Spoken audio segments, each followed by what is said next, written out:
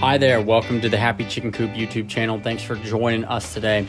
We're going to be talking about Rooster Spurs and everything you need to know. Before we get into that, please be sure to like this video and subscribe to the YouTube channel. Also be sure to subscribe to our website, thehappychickencoop.com. If you subscribe using the link in the description, you'll receive a free ebook on the 10 best egg-laying chicken breeds. So without further ado, let's get into it. Rooster Spurs. Just the sound of the word makes me nervous. The pain caused by these bone-like structures have given a name to other devices intended to cause discomfort. Think cowboy spurs. If you have roosters, you know spurs are one of the most nerve-wracking things about roosters or your barn in general.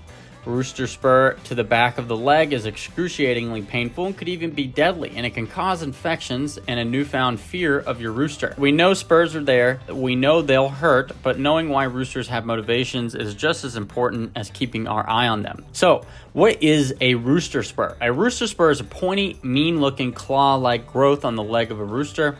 It looks like another toe, if you will, and usually has a slight arch. At the end of this bone-like structure is a extremely sharp point. The spur is covered in a hard layer similar to that of a beak. Amazingly, you can also find this material on large animals like rhinos as well. When roosters are young, their spurs are not visible. They start showing their faces as tiny little buds within a few months. Over time, this little bump grows and hardens, becomes one of the fiercest weapons in a rooster's artillery. An important note, some hens have spurs as well, so it's not always the most solid indicator that your chick is a rooster. So why do roosters have spurs? Roosters are highly romantic birds, and their top priority is protecting their hens. Spurs are sharp weapons that roosters use if an attack is necessary. Predators like dogs, cats, hawks, and anything else that appears threatening may get a swift slice from a rooster if they aren't careful. Roosters will use their talons to fight other roosters. If you've ever seen two roosters fight, it can turn into a bloody, deadly mess, and it's primarily due to the spur action. Two roosters may fight over hens, territory, or even food.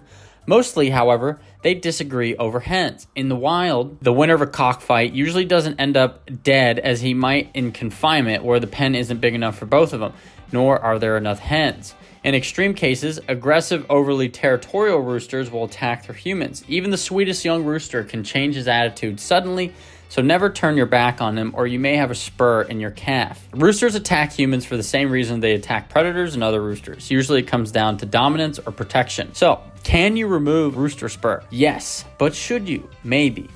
A rooster spur has bone material within it, so if you start nipping away at it as if it were a fingernail, you could do some severe damage. With that being said, you can have it permanently removed, but if you decide to go this route, consider consulting a vet. On the other hand, simple grooming and trimming of the spur, often enough to prevent severe injury to humans or even hens during mating. Now, just remember, if you do remove spurs, you're leaving your rooster defenseless against predators, but it may be worth it if he's harming hens or guests to your farm. However, if your rooster is plain old nasty and mean, removing their spur is a lot of work and probably not going to stop him from chasing you around regardless. And in this situation, culling the rooster may be a better option. Let's face it, he still has a beak and other claws to contend with. Not to mention, getting chased by a rooster is quite traumatizing, almost life-changing when you think about it. Now, how to stay safe around rooster spurs. Here's the thing. Roosters are great to have around if you can. Some city laws will not allow the king of the coop to reside within city limits.